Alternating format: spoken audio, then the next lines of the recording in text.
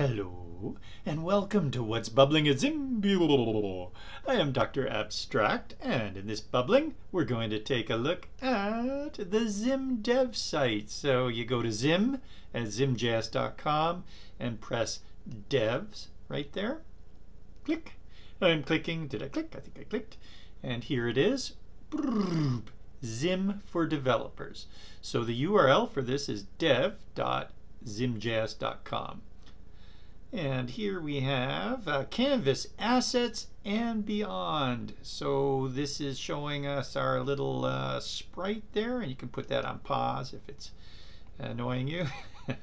Like it annoys me sometimes. So here's a dial, and here's dragging within a box. And any one of these, you can see the code set. There's a click there, and it's the code for all of these ones. Or what is this? This is that goes to the docks, I think. So this is the docks on the dial. Let's have a check. There's the docks on the dial. Wonderful. Woohoo! And we can click next, and this one is called the selector, as it's titled there. And then we've got a radial menu. Ooh, and we've got I've just eaten dinner, so I'm not quite as as this, but still that pizza looks pretty good, doesn't it? Where does this one go? There we are! Woohoo! So that's the scrambler, and a label on a path that you can play around with. Oh, I dragged it by accident there, and a bunch of shapes, and then a squiggle that you can play with, or a blob that you can play with. And then a series of other components as well. And if you click on any of those components, it will take you to a component. So the idea behind the dev site in general is that we've, well, it no longer looks like cartoons. So I don't know if devs were a bit concerned that that ZIM was for kids. Mind you, they still have to come here and find it. But ZIM's not just for kids. I mean, it can be used for kids, but ZIM's for everybody. And then it was like to be able to show a bunch of things that could be brought into these other development platforms, such as React, Angular, and Vue, and just, you know, into an HTML5 page, etc. Let's look at our other conveniences as well. There's hit tests, so an example of a hit test.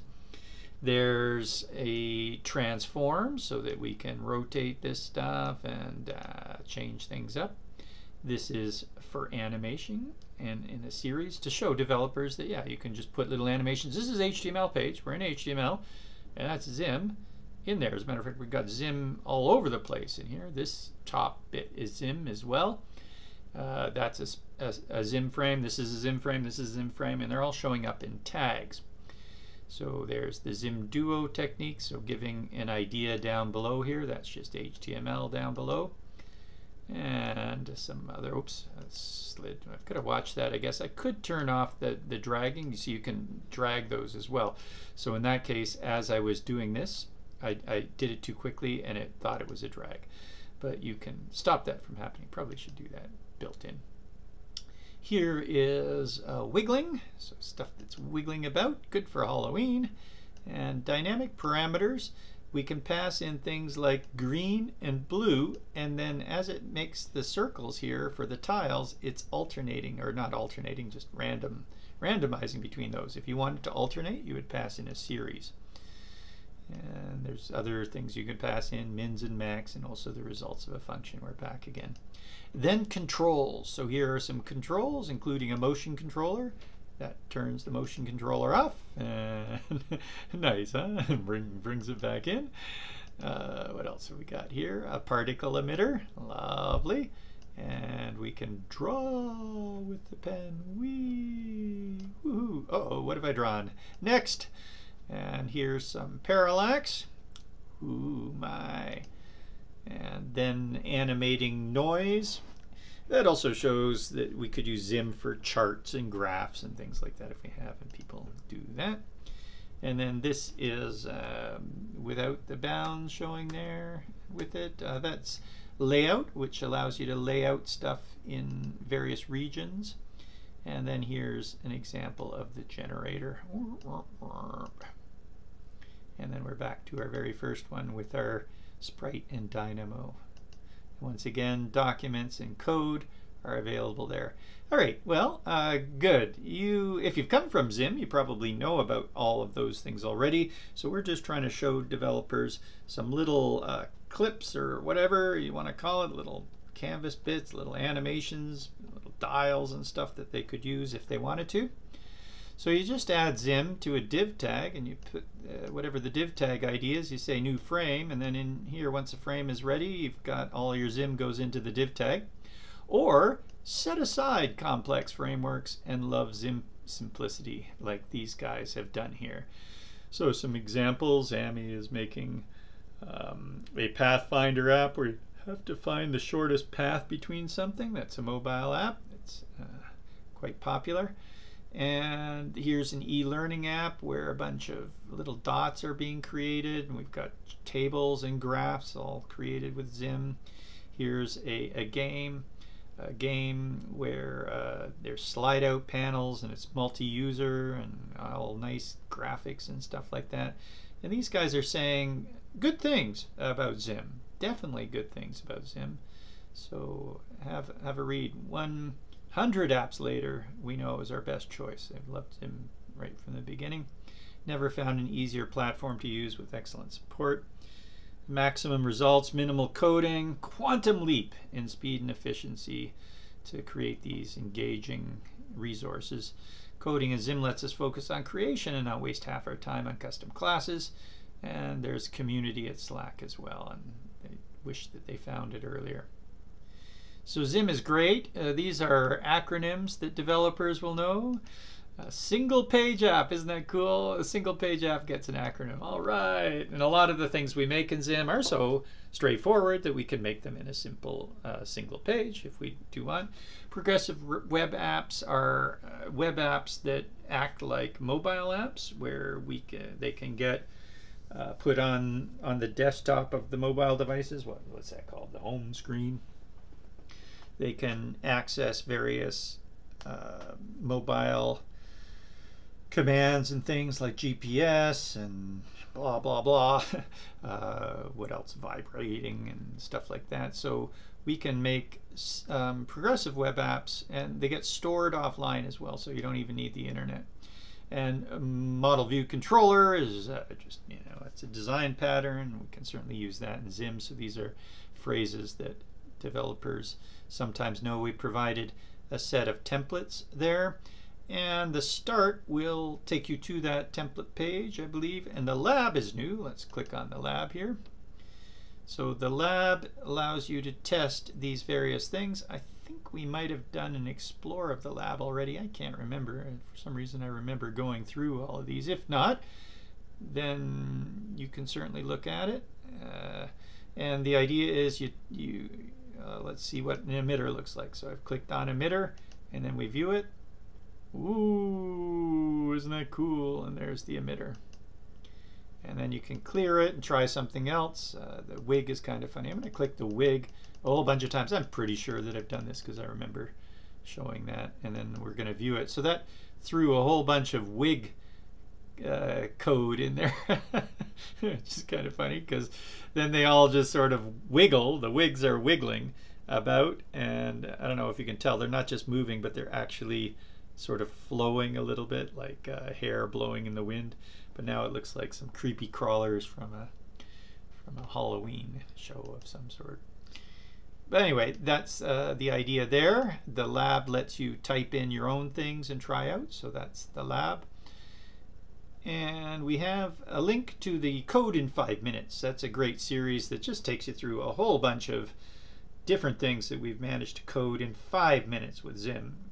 It's unbelievable the types of things we've coded there. Now that's not necessarily for beginners. That's I did that. Dr. Abstract has done this series, and we've coded in ZIM for a long time, so we know what we're doing. But it does give an idea about how easy it is to create many different things, from art to components, so complex components, to things like parallax and animating sprites with movements of mouse, things you wouldn't expect to be all that easy. There's a link to our CodePen, CodePen here, and GitHub. we don't really put much stock in GitHub, to tell you the truth. I mean, we post our stuff there, but we haven't sort of gone out and tried. That's not where our support is. Our support is in Slack. So if you go to GitHub and see that we've got a couple hundred stars, it doesn't necessarily mean that we're a small library with very little things and not popular and stuff like that. Obviously we want to be more popular, and maybe this will help us be more popular with the developers, but like our people, our designers and creators and stuff like that, they're not necessarily on GitHub. That's developers for the most part. And we've tried to pitch ZIM to developers for many years, and it's not easy to do. They just seem to want their complex libraries, their complex frameworks. These guys up here, you know, just doing web development stuff. And ZIM's not really web development. It's exciting. ZIM is amazing. It's so colorful, and we would love it. Fine if developers come in and do this. But, you know, shake off your text-based kind of applications. We're not making HTML forms here and stuff. So shake that off a bit. Come on in and try something expressive. Take a look at what's being done in 5 minutes. Like we can make roller coasters. Make a bloody roller coaster. You're a developer. Come on in and make a roller coaster.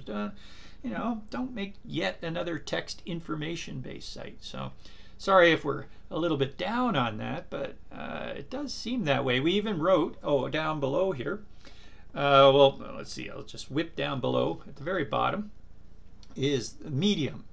And one of the Medium articles is how to get a developer to use the canvas. So you're welcome to come in, read that, and put in a couple snipes at you. So I could be totally off base, but I don't think so. I've been around developers all my life. I've been around creators all my life. They're a little different.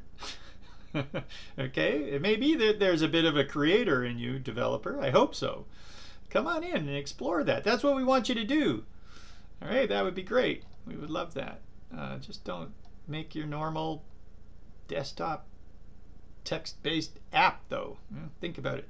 There is a link in the About section, so right up at the top here, you'd have to pop into About, and at the top of About, let's see, does that loads in the same one? But anyway, at the top of the About, there's this thing right here, a ZIM. It's called, and you get to that a bit later on down here to ZIM. This is the whole ZIM thing. And it talks about the difference between, and so will that developer example. As a matter of fact, what's it called? The Medium article on developers also talks about this. So it's sort of talking about the things that ZIM is good for. And as a matter of fact, the things that ZIM are good for are also found right here. If you click on the ZIM icon here, right back here, all of these things, ZIM is really, really good for these things. Okay, so and you open that up and you take a look at what's inside. Also, if we scroll on down, this is back in the dev site. Let's see, this article right here, Your Guide to When to Use a JavaScript Canvas Framework. That is what addresses that issue directly. So in that, it's sort of like a blog post or an article that tells you when you would use a JavaScript Canvas framework. All right, so that would be really helpful if you're a developer having to see this or coming upon this, then make sure you check out that article. The big one in the Medium is this Your Guide to Coding Creativity on the Canvas. It's actually a 12-part guide series. So these other guides right under here, these are the 12 other guides that all stem from this main guide right here.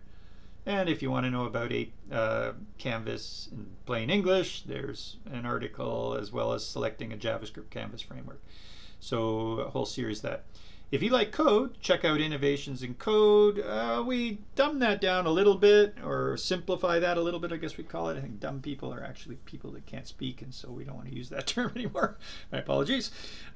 We've simplified that a little bit for designers also to look at, but in there we talk about, I think we also talk about the things that we've done in ZIM that are special. And that's things like the ZIM Duo technique and the ZIM V values for dynamic parameters. And I think we focus on that a lot, though, in how to get a developer to use the canvas. So you should get enough of that in there. All right, we've missed a bit in the middle here, so let's pop on up.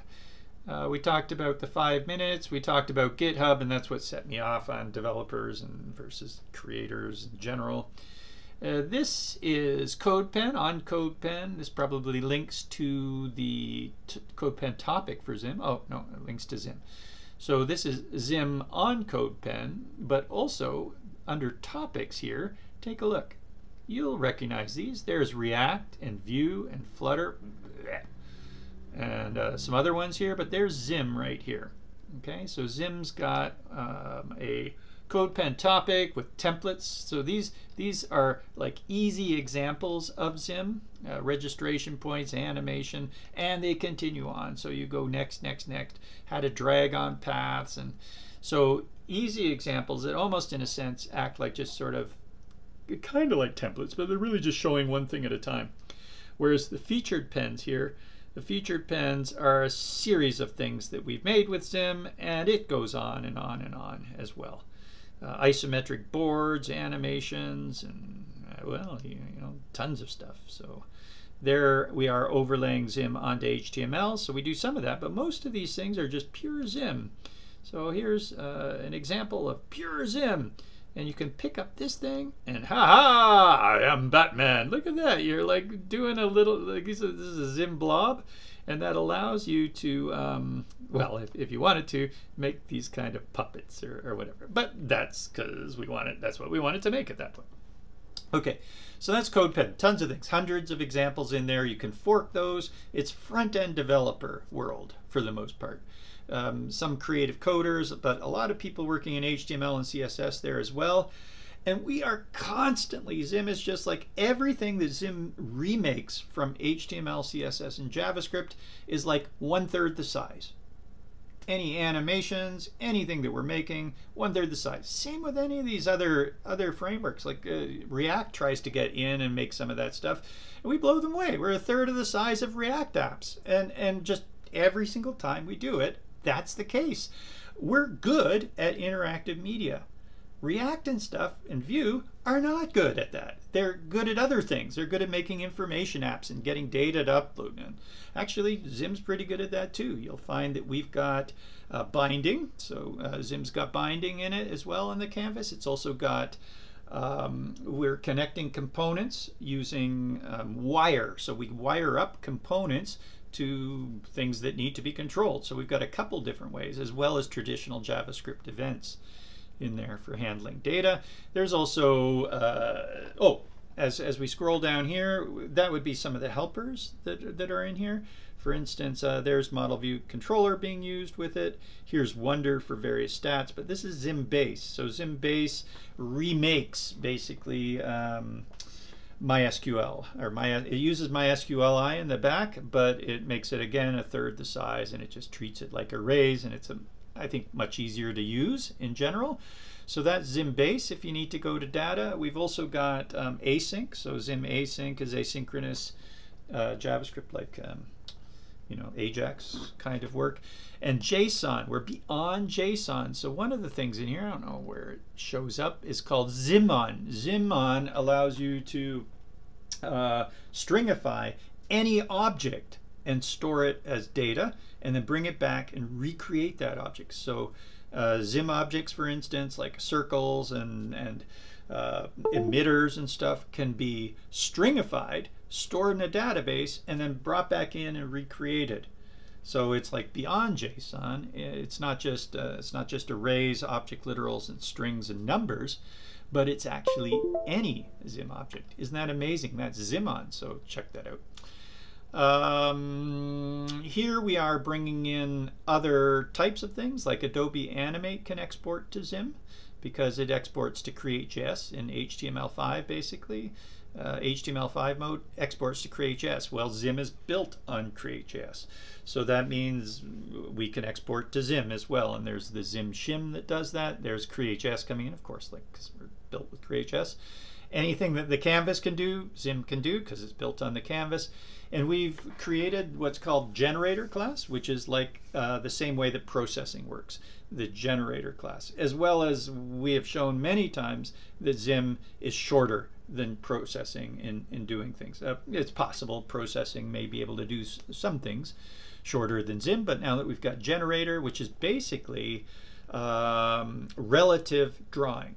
So in ZIM, we've always had absolute drawing and various loops, and then we can make ZIM objects and position those relatively, but we weren't able to before, we were not able to draw relatively. So we couldn't say, draw a line from here, rotate 30, draw it, make it 100, and then rotate 30 again. We'd have to start using sines and cosines in an absolute way. But now with ZIM generator, it's got relative drawing. So we're matching what process is doing. And we've got these things called dynamic parameters, and dynamic parameters are amazing that processing doesn't have. It may be that processing has various connections to hardware and stuff, but JavaScript's got a lot of that too. I mean, P5 is JavaScript. So whatever they're doing to access hardware and stuff, it's all through JavaScript. ZIM could do that as well. We might just be missing some of the libraries, most likely, for that sort of physical computing side of things. But otherwise, for drawing art, come on in. ZIM can draw art just like P5 can as well. So we're showing that that's the situation. And like I said, we've got these helper files like distill. What distill does is minify. I guess in the developer world, it's known as tree shaking. We called it distill. Didn't know about tree shaking, but it kind of made sense to do in a sense. Is that compiling? I'm not sure. But whatever, it's you run this before you publish. You run it, and it takes out only the code that you need from the big ZIM library, which is 600K or something like that. It takes out what you need, maybe drops it down to 100K or 60 or 70K, depending on what you're making, and that's minified.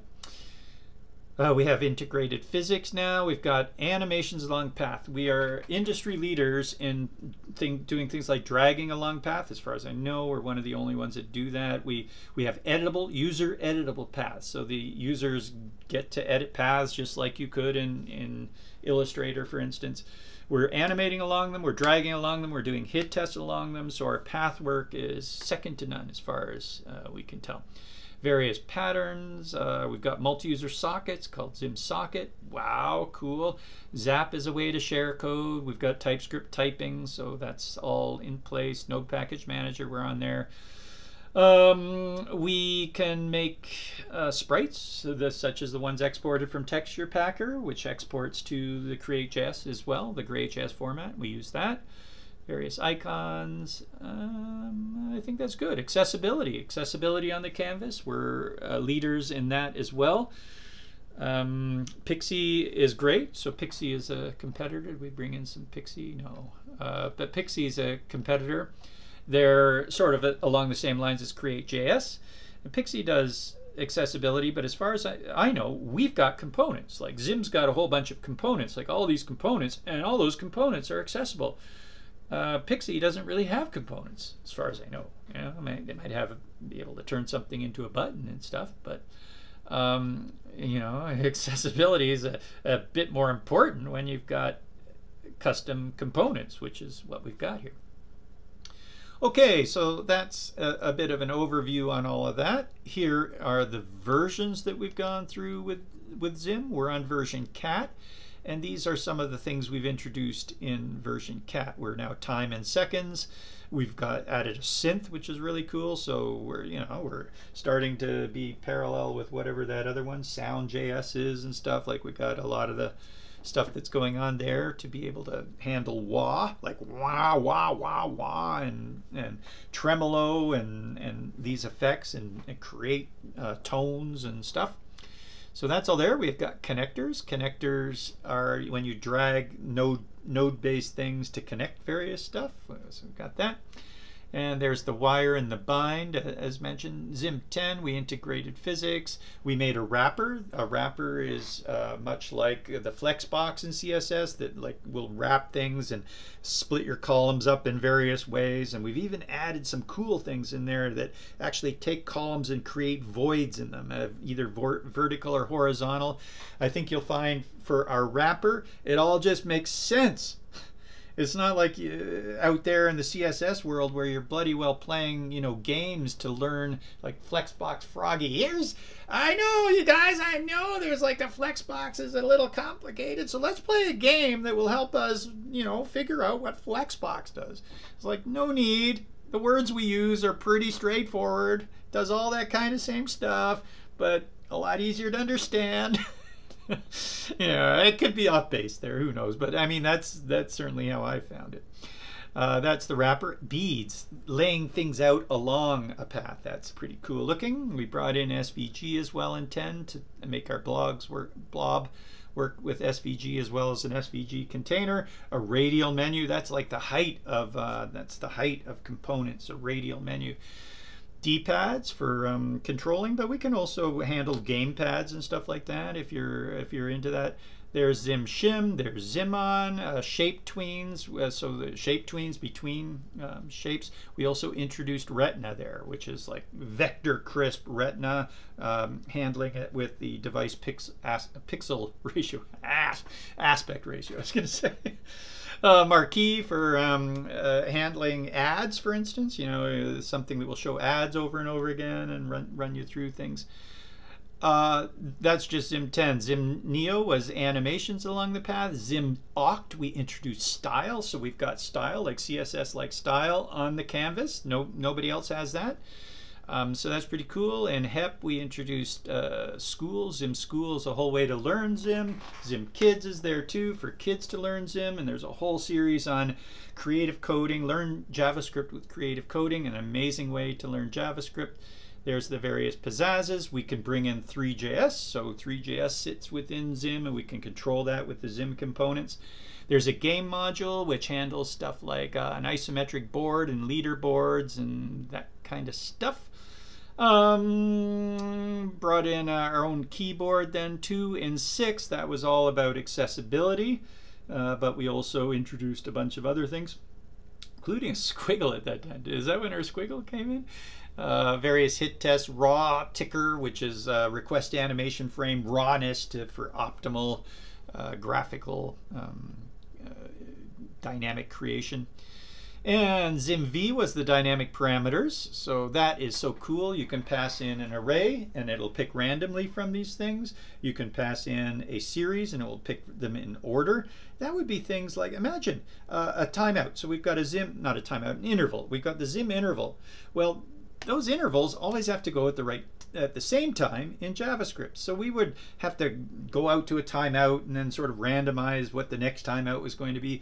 Well, in ZIM, we can run an interval and we can pass in an array and then it would pick from that. We can pass in a min and a max, so an object literal with a min and a max value. And then every time the interval runs, it will pick a number between the min and the max. Or a series, so we could actually play songs with intervals that have specific times between them, all using ZIMV values.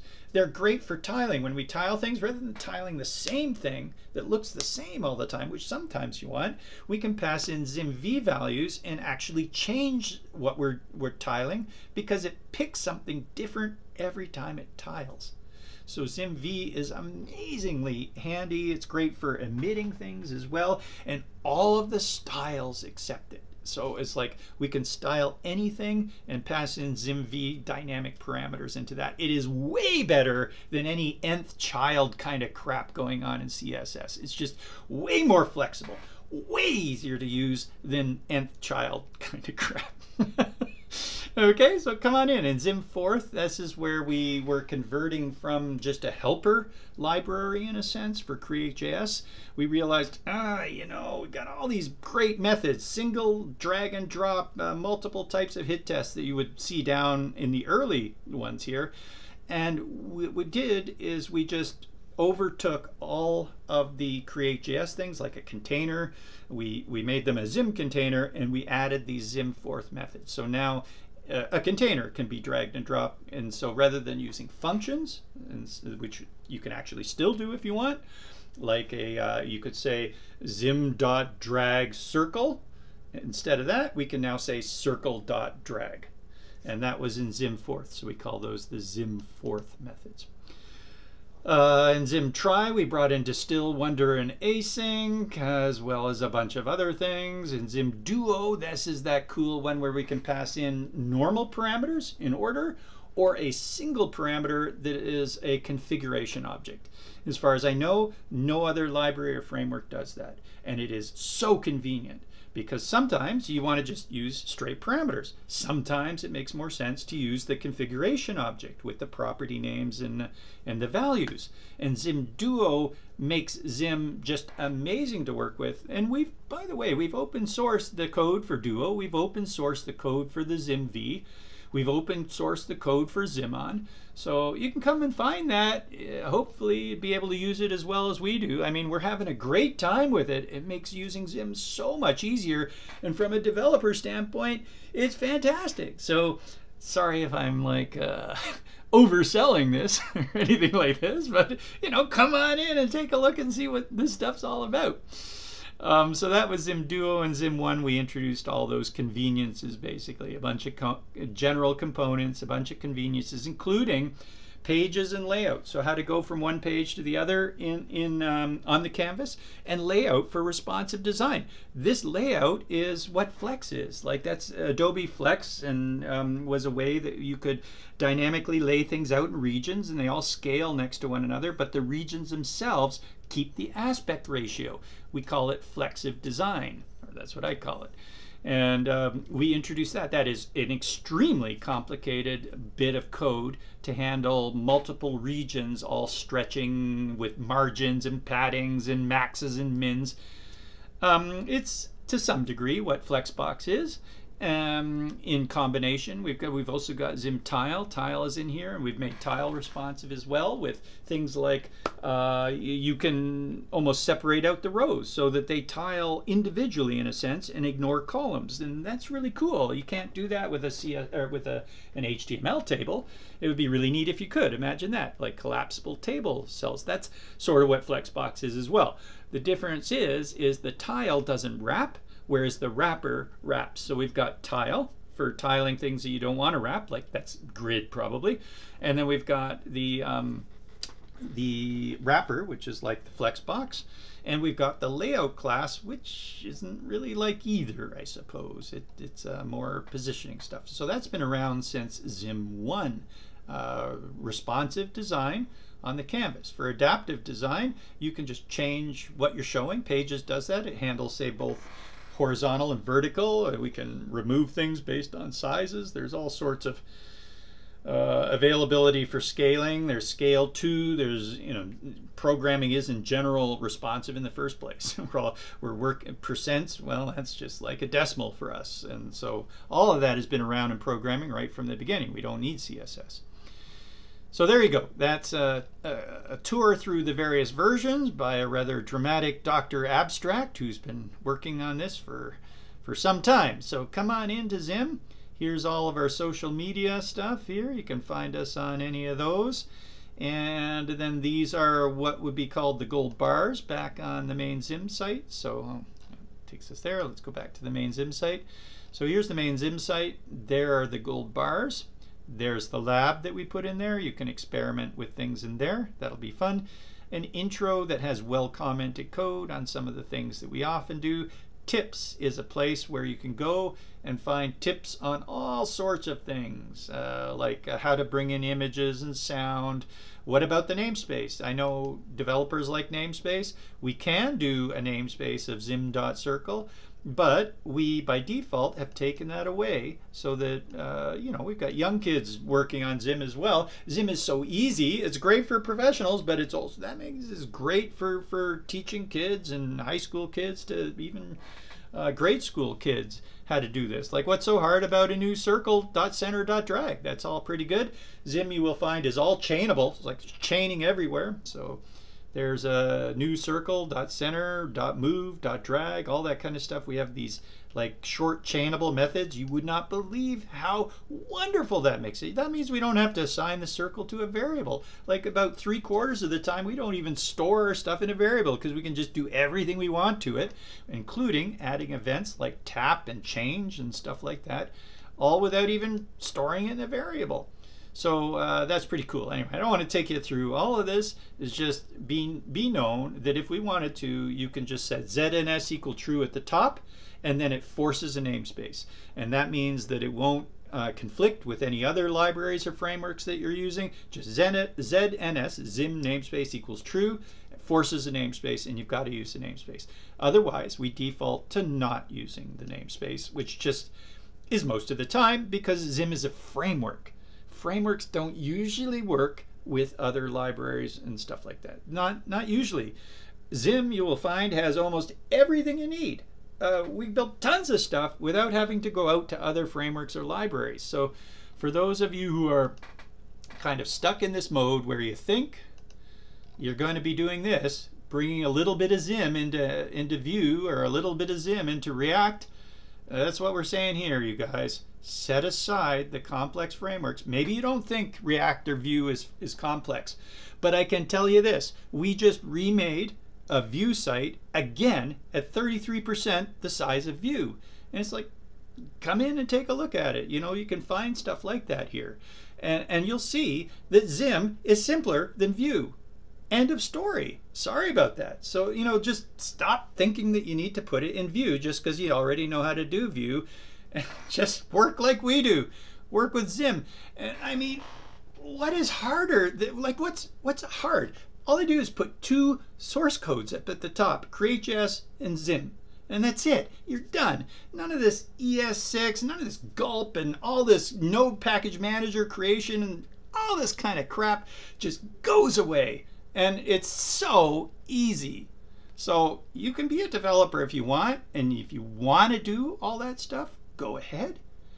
But you don't have to.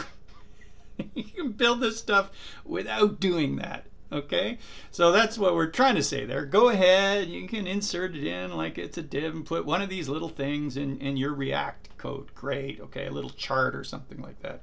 I don't know, we're probably never going to compete with D3 or something, but if you want to custom make charts, hey, this'll certainly be great. Or visualizations, that's great. Visualizations are here. So remember, these are the things that ZIM is good at. These guys right here, one of those things is data visualization. It's really, you know, cool. So we can do this kind of stuff. Here is physics. So look at that. Isn't that neat? Now, it may be that there's some sort of D3 just lets you plug some numbers in and get this. But if you want to create some things yourself, this isn't all that hard to do either. It's really neat. This brings in integrated physics, and all the forces just point towards the middle, and then these things bump around together. It's much more fun making this. So anyway, there you go. And if you want that to be little, great. Just put it in a tag, and it can be little. But there's working with noise, and so as you can see, this is fun. It's expressive stuff. You're making a spirograph. Remember that? I don't know. Did you ever try spirograph when you were a kid? That kind of thing. There's some custom chart work working on there. An example of data. Also any grids and stuff. Anyway, data visualization can be done in ZIM, but it's not the only thing. We're also great for making games, especially 2D games. Amusements, we've got really cool UI UX that traditional HTML doesn't have. Puzzles, like escape puzzles, any holiday card work, or infoactives, that's like animated interactive infographics, that kind of stuff. E-learning apps, I think we're going to be the lead in a sense in e-learning apps. I'm kind of hoping so. We've got a whole bunch of people using ZIM from around the world that are doing e-learning, and that's great. It's not the only thing we can do. I like the generative art sort of space. I like the game space, the 2D game space, so there's that as well. Interactive logos, perfect. And interactive logos is an example where you go to a site and there's the interactive logo up top, so you can play around with these a little bit and play even more if you hit the play.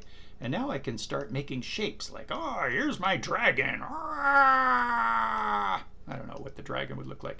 And once you're finished playing, then it just puts it back to the logo. So that's an example of an interactive logo. This was back for the ZIM try site. This is what ZIM looked like back in ZIM try. Okay, so that is, I guess, a look at the ZIM dev site, which is right here. And in here, there's the ZIM logo, or sort of, this is using the generator in ZIM to draw that pattern. We tried to keep it simple. We didn't want to throw off any developers with too much color, too much creativity. And so here is our sort of version of a site or a page, a mini page, that will hopefully attract developers, make them feel comfortable, and perhaps try some of this stuff out. That's what we're here for. Have a look through this. We're also going to post these, cross-post these on dev.to. Maybe you read there. This currently is all in Medium. By the way, these articles were put in probably in the last couple of months. So in the last couple of months, we made all these articles, and these are huge articles.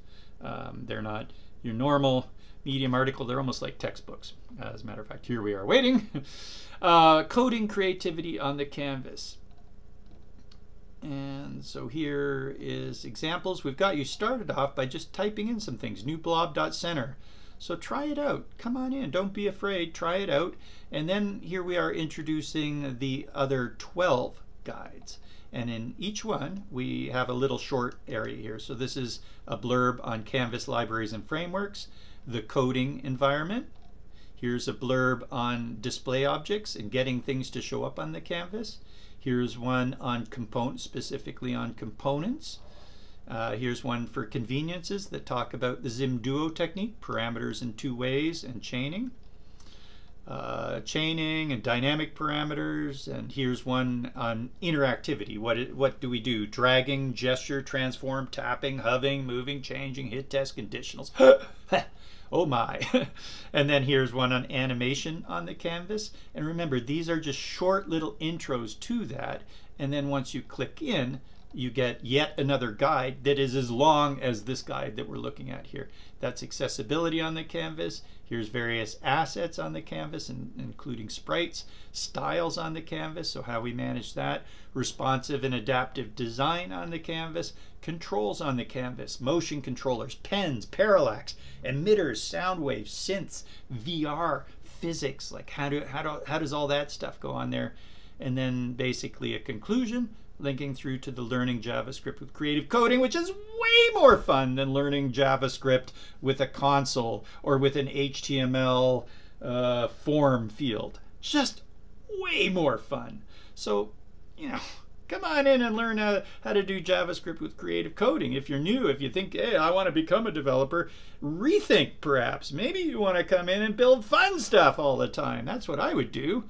So I am Dr. Abstract, and we look forward to having you. Come on in and join us on Slack as well. On Slack, you can come in and talk about all this stuff, say hi to us, show some examples, ask any questions, and we answer that right away. We would love to see you. And so this is Dr. Abstract saying goodbye, and hopefully that was a good overview of the ZIM for developers. Ciao!